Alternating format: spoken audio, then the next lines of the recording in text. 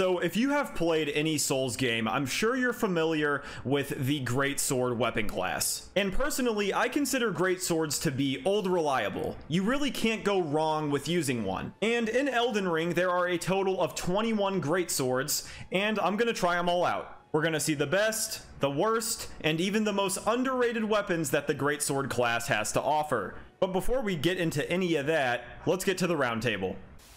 Alright, first things first, the Bastard Sword. I'm gonna go with a heavy Bastard Sword, has an A scaling in strength, and I'm gonna try out Stamp Upward Cut. I've never used a Stamp Ash of War before, and I figured it'd just be nice to start off with something basic. Ooh, we got a Banished Knight. Alright, what's good? Oh, you got dual wield Banished Knight swords. Nice. Oh, okay, there's quite a bit of recovery on that. I gotta be careful. So now as for the Bastard Sword, it just uses the basic light attack string. There is another light attack string that we'll look at that is common among a couple different Greatswords. But this light attack string here is the one that you're gonna see most.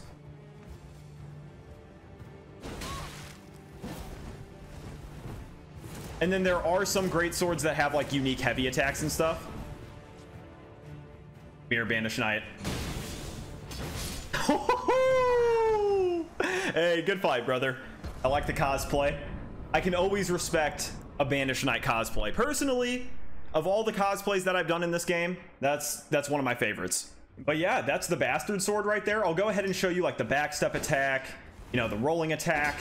And I have no complaints at all about this weapon specifically. You know, the damage was nice, the attack speed is good, the range isn't bad either.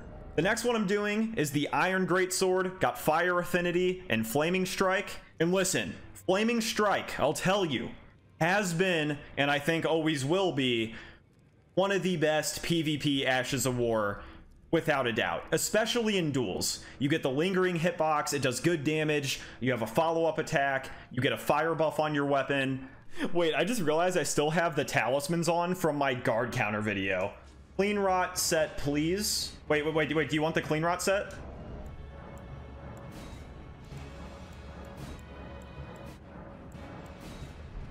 All right, there you go, boss. There's your Clean Rot Knight set. I hope you enjoy. God, this looks so goofy. Hey, I'll rock the helmet for this fight, though. Ooh. Oh. Gotta remember about the follow-up.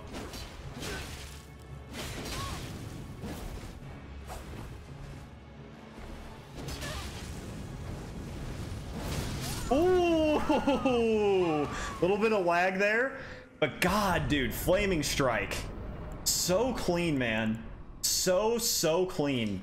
But yeah, there you go, Iron Greatsword, exact same moveset as the Bastard Sword, just pretty basic. But next, I have the Lordsworn's Cold Greatsword with Chilling Mist. You have C's across the board for your scaling, 127 frost buildup, and the moveset is the exact same as the last two Greatswords. God, I'm excited to get to these more unique Greatswords though, because that's when stuff gets really spicy.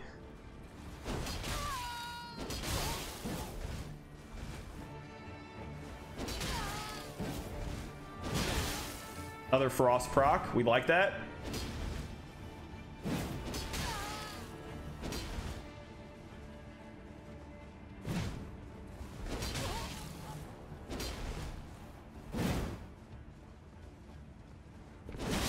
Hey, good fight, Yorda. Oh, up next, I have a Banished Knight's Heavy Greatsword with Stormblade on it. It has a B scaling and strength. You know, if you're a higher level than 125, you could maybe do like a quality build with it, because it has B scaling in both strength and dex whenever you put on quality. But as of right now, this character is full strength, so. Korath. Hello?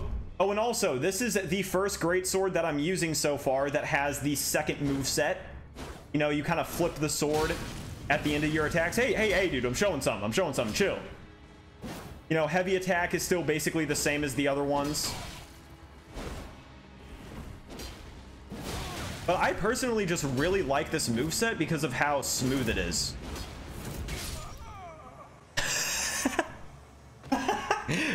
Hey, good fight, man.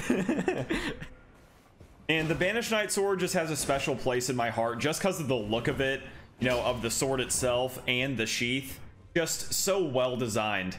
Okay, next we have the Gargoyle's Heavy Greatsword. The Gargoyle weapons are 1000% meant to be used in strength builds. They just always have very, very solid strength scaling. And I do have Troll's Roar on this sword, which is just a very, very fun Ash of War. Ow.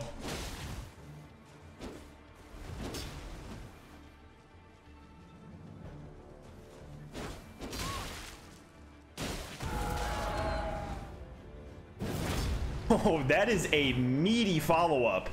Jesus. Considering the knockback from the Ash of War...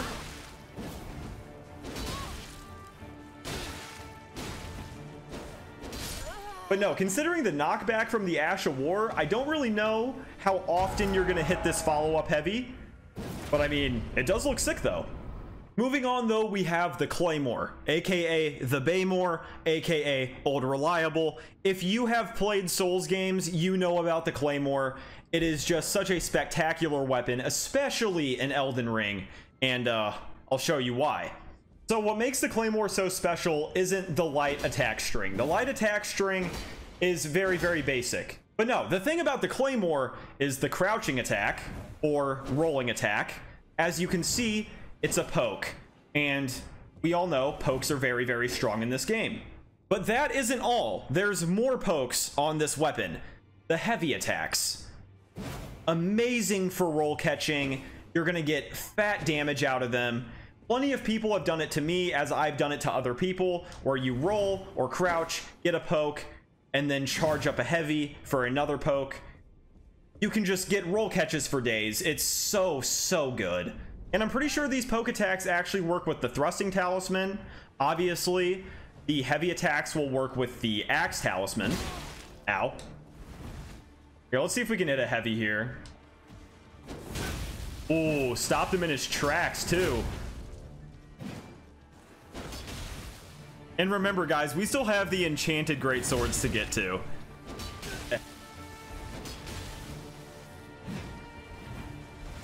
Oh, oh.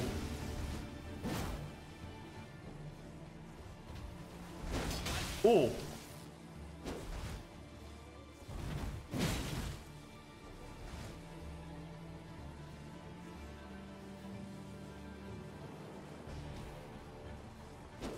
Oh. I really just wanted to hit the heavy. Hey, good fight, coach. But yeah, guys, that's the Claymore.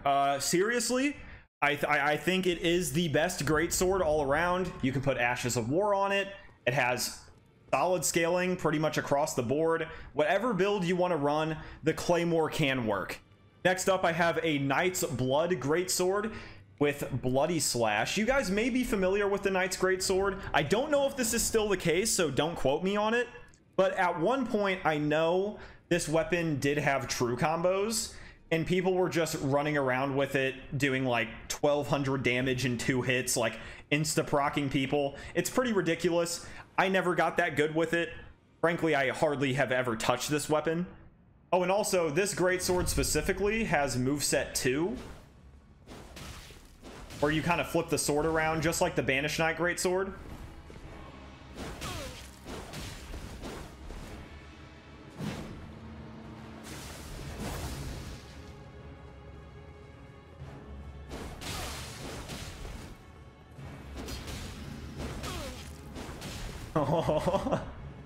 Are you gonna do anything with those dual lances, bro? Like, what's going on?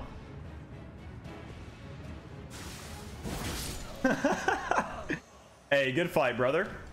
I'm not really sure what your game plan was. I mean, you had the longest poke weapons in the game and just like ran away from me, but hey, GG. Just imagine if the Claymore had this weapon's light attack string, it would be the sauciest weapon in the game. Okay, now we have 2 more normal greatswords. One of those 2 is the Forked Greatsword. I used this in a video not too long ago, It's great for poison builds. It's great for occult builds. It has innate bleed. I'm gonna go ahead and rock poison for this one, throw on poisonous mist. And I tell you what, man, poison builds are just so underrated. I mean, I understand that a lot of duelists especially carry around boluses, but hey, you catch somebody who doesn't have boluses on them, poison builds are insane. And I mean, on top of that, if you know somebody has boluses and they're gonna try to eat them very, very frequently, you can use that as an opportunity to punish them. Hello, smiley face. Acha! Oh my god, he's already poisoned. Oh god. Oh, wait, that was still in range.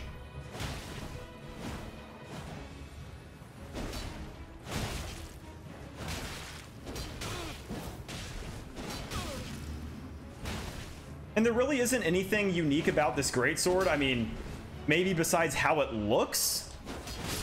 You know, it's a cool looking weapon, but as a matter of fact, the hitbox is no different on this weapon, even with the split blade at the end, which is kind of disappointing. You know, I think that would have been a cool little unique thing. Nothing really special about it, besides the fact that it has innate bleed. And speaking of innate bleed, next we have the Flamberge, or however you pronounce it. I think that's how you pronounce it. I remember whenever I did my Jaren build, people were roasting me for pronouncing it wrong. Okay, even though this has innate bleed and it is good for occult builds and bleed builds and stuff like that, I'm just gonna roll with Keen, because with Keen, it does have A scaling and dex. And I think I'm gonna roll with Piercing Fang.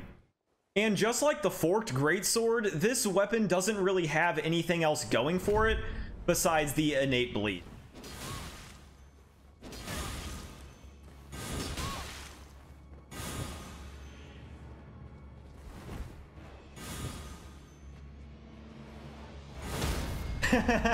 Oh, they were not expecting to parry that at all.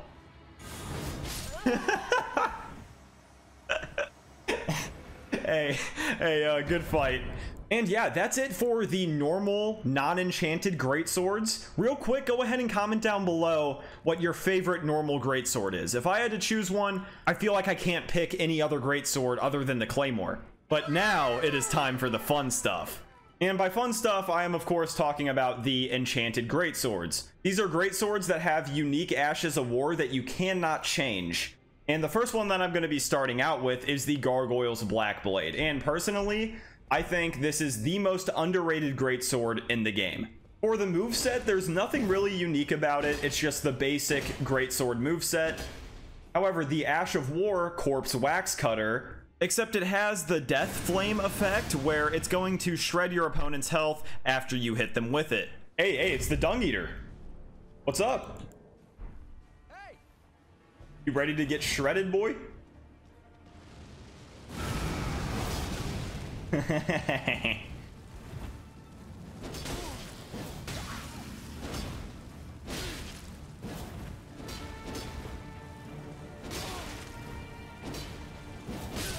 Good fight, Dung Eater. And I'm just now realizing that the greatsword weapon class is seriously stacked with faith weapons. I think that's pretty dope, honestly. And speaking of pretty dope, up next we have Ordovis's greatsword. As for the moveset, again, nothing unique about it. Just the basic, bare bones greatsword moveset. But the Ash of War, Ordovis's Vortex, is actually a chargeable Ash of War. Here is uncharged. And then here is charged. If you manage to hit the charged version of this thing and you have the right talismans, it hits like an absolute truck. Hello, Test. What up?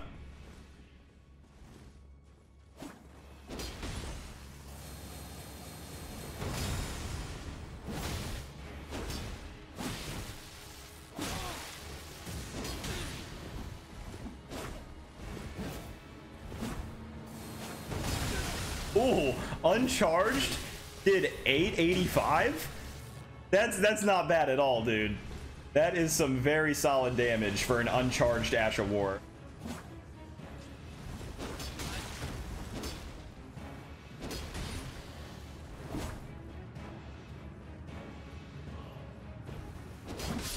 Hey, good fight, Test. Okay, we only managed to hit the uncharged version there. I think I gotta go into another fight and land the fully charged version. Are you gonna allow me to hit you with this full weapon art, please?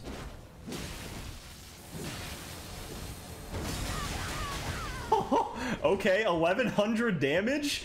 Hey, not bad. And I don't even know if all the hits landed there. Not totally sure.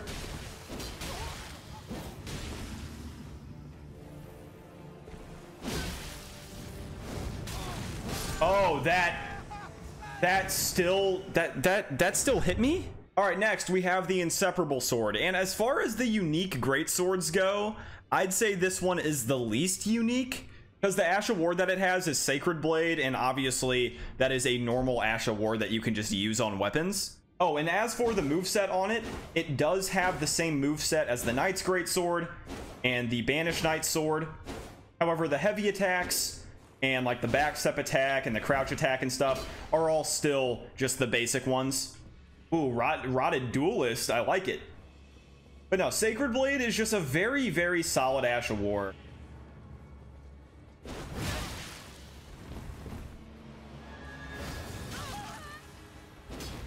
And as you can see, after you use Sacred Blade, you get a holy buff on your weapon. Hey, good fight, Fake Zun. Next up, I have the Blasphemous Blade. I'm sure you guys are familiar. The Ash of War Taker's Flames is just a giant lava plume. Super, super sick. Really, really strong, especially in multi-combat. Even if you don't necessarily hit the Ash of War, as long as it grazes your opponent or like goes through them as they roll through it, you're still gonna get lifesteal from it, which makes this sword insanely strong. Dark Souls 3. Hello.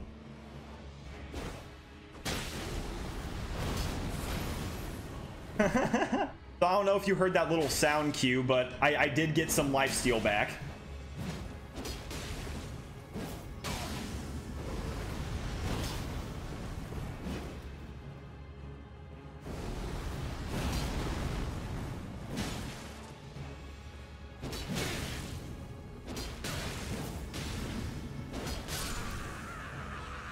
Okay, well, we didn't hit the Ash of War there, but great swords are just simply too good.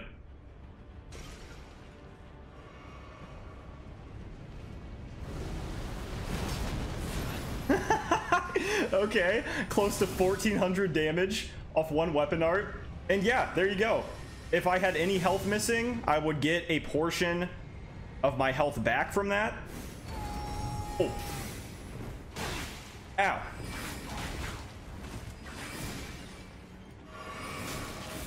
Oh my god. I hate carrying Slicer so much. Oh. Oh. Oh. Oh my god. Okay, but I mean, yeah, there you go. That's what it looks like whenever you hit the Ash of War. It's truly amazing. It is definitely a top tier weapon. If you want a good faith weapon, just use the Blasphemous Blade. All right, but up next, I got the Golden Order Greatsword. You guys might recognize this from my unique faith build video that I did a couple months back. As for the moveset itself, you know, there's nothing special about it. Pretty much the same as every other Greatsword. But the really cool part is the weapon art establish order. Here is the first stage, and then the second.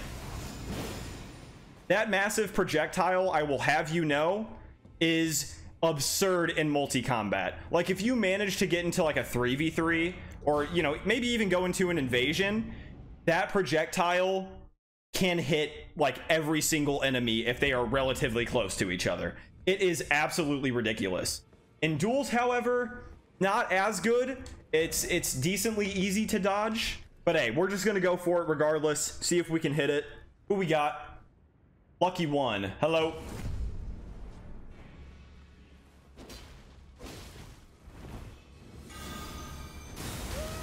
Oh, okay. Oh, hey, we hit both parts. I think that was a total of like 1100 damage.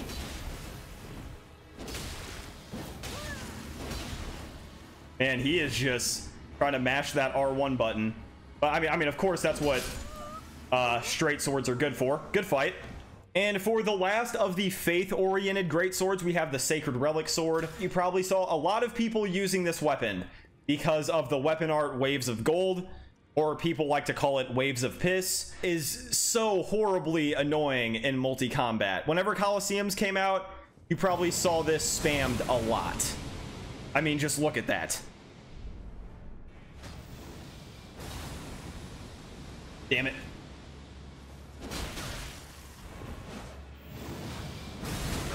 Okay, hey, we hit it there. The damage wasn't too crazy. But again, in multi-combat, it's very, very nuts.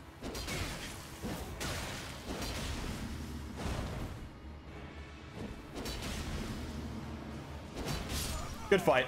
But yeah, basically in 3v3s, you literally just send the weapon art across the arena and you just hit everybody that isn't paying attention to you. All right, we got to keep him going though. Next up, the Sword of Milos, aka the Doo-Doo Blade. This is the Dung Eater's weapon. As you can see, has C scaling in strength, C in dex. The moveset actually does have some unique attacks. The light attack string is just normal, but the heavy attacks are the cool part. Get that run up, and then that second swipe. And then the really, really interesting part about it is Shriek of Milos, the weapon art. So here it is. After you use it, you get buffed heavy attacks.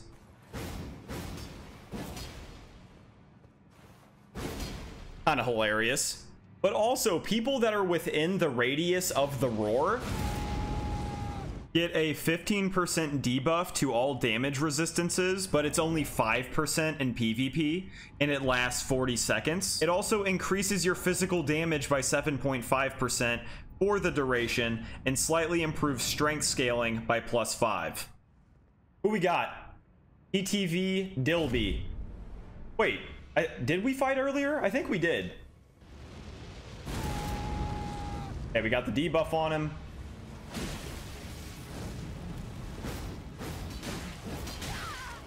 Wait, that damage is so pitiful. Oh my god.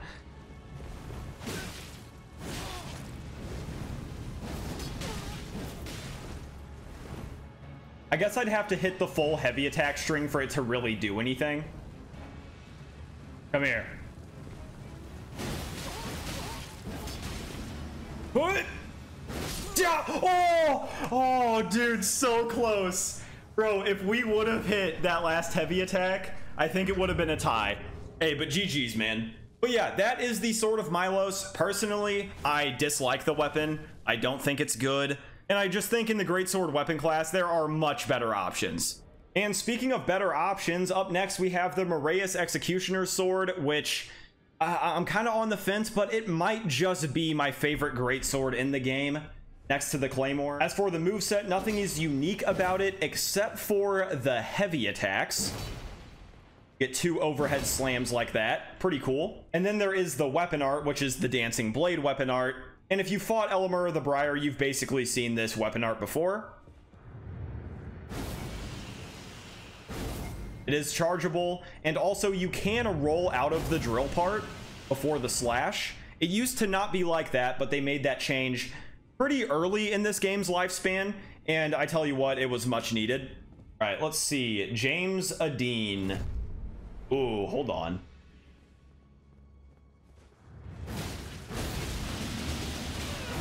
Oh my god, if I would have landed the slash, that would have been a one-shot. But just the first part of that did 1,800 damage. 1,800. Good fight, James. Honestly, just hitting that right there, I think, solidified this as my favorite greatsword. Just from a design standpoint, has one of the coolest weapon arts in the game. It's kind of an edgy sword, and, you know, I'm an edgelord, so... But okay, we have 4 more greatswords left. We have the Alabaster Lord Sword, Death's Poker, Helphin Steeple, and the Dark Moon Greatsword. And the first one I'm going to touch on is the Helphin Steeple. Wait, does this weapon have any unique attacks? I don't believe it does. Yeah, that looks pretty basic. Heavy attacks are basic. Backstep is basic. Okay, yeah. So no unique attacks on here. And as for the weapon art, it is called Ruinous Ghost Flame, which I think you can hit people with it, but mainly it is just a weapon buff.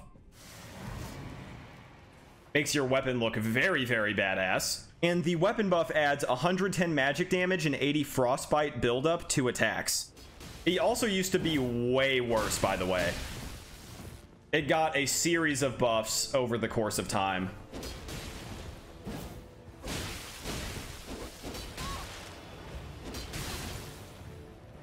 Two hits, already frostbitten.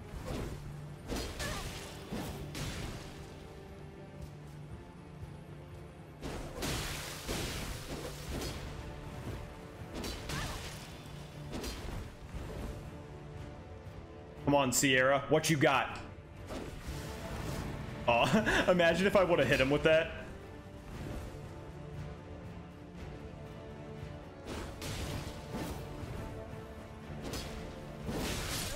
Yeah, that's what I thought, boy. Good fight. And now, of course, we got to move on to a fan favorite, the Dark Moon Greatsword. It's gone by different names, but it has been in pretty much every single Souls game. The light attack string is basic, you know, rolling attack, crouching attack, all that. But whenever you use the weapon art, it's called Moonlight Greatsword, you buff your weapon, and then your heavy attacks will shoot projectiles. And you can just switch up the timings with this weapon so easily and just get roll catches for days. It is very, very versatile. You're going to see a lot of like hybrid mages running this weapon. The only issue with this weapon is once the buff runs out, you know, obviously you're not going to have the enhanced heavy attacks. And if you try buffing it again mid-fight, you're going to get punished for it. Who we got? Star Caller Celis. What's good? How you doing?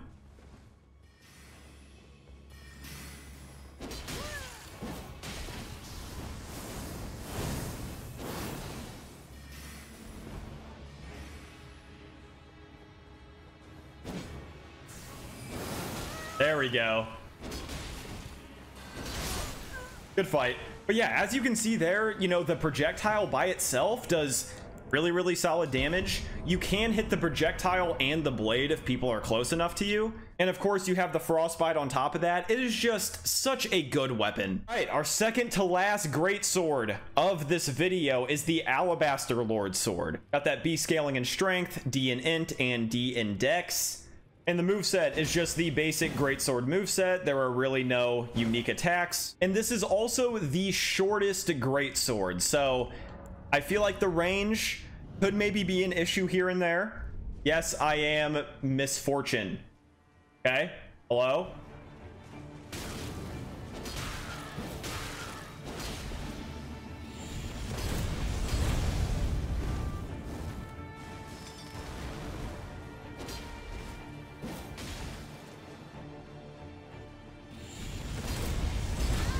Nice. That was like max range. Not a lot of damage there, though.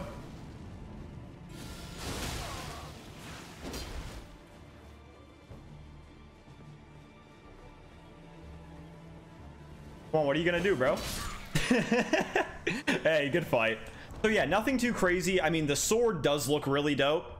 But, you know, the range is kind of poor. The physical damage isn't bad, but, you know, even the weapon art is just kind of eh. It's basically just gravitas, except it has just a bit more range. But all right, last but certainly not least, we have the Death's Poker. It scales best in dex. It also scales all right in strength, and it has some int scaling as well. You got some frost buildup. As for the moveset, it's very, very basic. However, it actually shares the same heavy attacks as the Sword of Milos. So you get that run up, and then you get that swipe. Now, the coolest part about this weapon is the weapon art Ghost Flame Ignition. Here's the first part of it. But as you do that, you also have a light attack option or a heavy attack option as a follow-up. Here is the light attack. So you will leave a Ghost Flame trail that can proc frost. And then the heavy attack version is that explosion. Just such a cool weapon art. I really like weapon arts that have a light attack option and a heavy attack option. Not you, Moonveil. Joker. Hey, all right. I like it, dude. Let's go. Oh.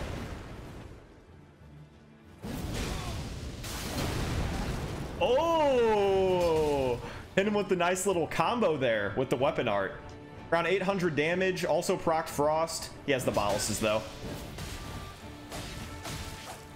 Okay, I gotta hit this run up heavy attack though.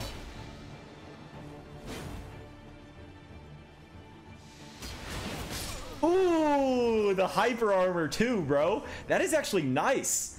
Good fight, Joker. I love your build.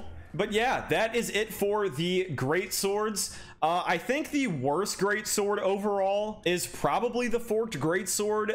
You know, I've used it quite a bit, and I just don't really see anything redeemable about it. Like, you know, the alabaster sword, for example, it has solid physical damage. It still has a decent weapon art, even though I wish it was a bit more unique. Even with the innate bleed on the forked greatsword, I feel like it's just still not great. Like, there's really not a huge reason to use it, especially when the flambear is just a thing. I mean, as for the best, it's got to be between the blasphemous blade and the claymore. Both of those weapons are absolutely disgusting, and I think the most underrated still to this day is the gargoyle's black blade. But even then, I don't know. The greatsword weapon class is chock full of amazing weapons. They have seen a plethora of buffs. You really can't go wrong. Whatever you use, I'm sure you're gonna see some success. Feel free to comment your favorite or least favorite greatsword down below. If you enjoyed the video, smash that like. And as always, if you want to become a fellow monker, all you gotta do is press that subscribe and that noti bell. I promise you will not regret it. Thank you guys so much for watching. Thank you for all your recent support. Just stay safe out there, and I will see you in the next one.